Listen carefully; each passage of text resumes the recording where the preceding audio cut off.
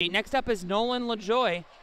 Beat stage 1 yesterday, as he did a year ago in the young adult division. He was the only person to beat stage 1 in the young adult division, and I also pronounced his name horribly wrong.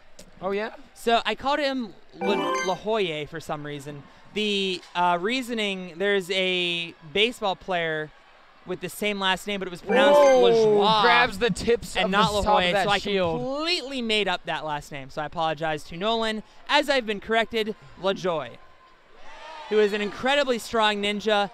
He has done so great in New England competitions, trains at Laid Back Fitness in Rhode Island with another incredibly strong ninja, Luke Dillon, who received a number of awards, but Nolan perhaps just as strong. And you know he's going to have no problem on these wingdings. Then it's just going to be the unfamiliar element on the air walls as he makes this dismount with 38 seconds to go. Getting up to the top of the air walls. Got to get that camera pan. There it is. He's going really slow. What is happening here? The rope sagging down a lot.